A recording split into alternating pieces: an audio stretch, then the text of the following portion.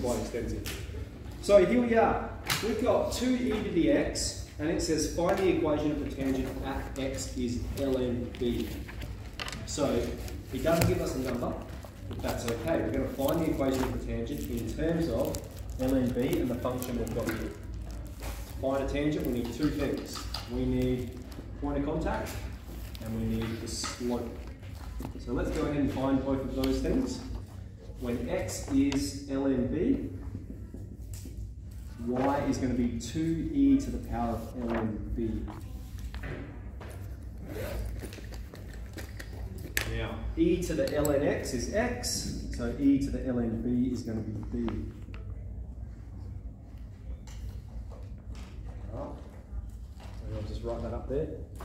E to the ln x is x, so e to the ln b will be b. And so this is our point of contact. X is ln b, y is 2b.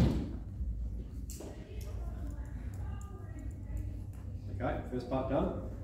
Then we need to find the slope. Now in order to find the slope, we need to find the derivative. So dy on dx will be 4e to the x. And when x is ln b, we're talking about the same x value.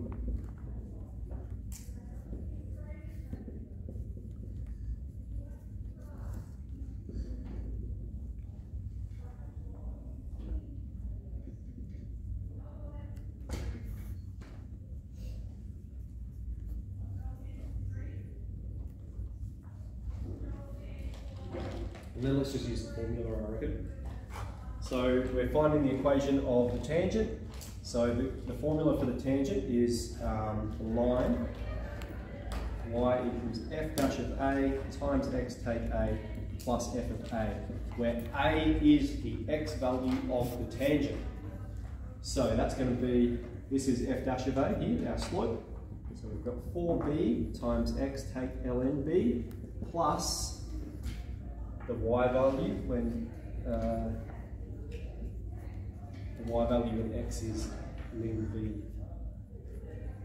All right. So yeah, here was f dash of a, and here is f of a, and then a. This is a. So you've got a, f of a, f dash of a. And we'll just put that information in, and we'll just leave it like that. Okay. We could expand it. So we have 4bx take 4 ln b plus 2b, but it doesn't tell us much more information.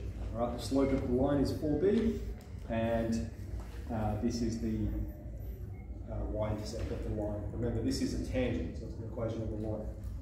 Okay, part B. Given the tangent has a slope of 4, the tangent has a slope of 4, find the value of b. Well, this is the equation of the tangent. This is the slope of the tangent. The slope of the tangent equals 4, so therefore b is 1. Okay. So that's all. Let's proceed with sum of 3a.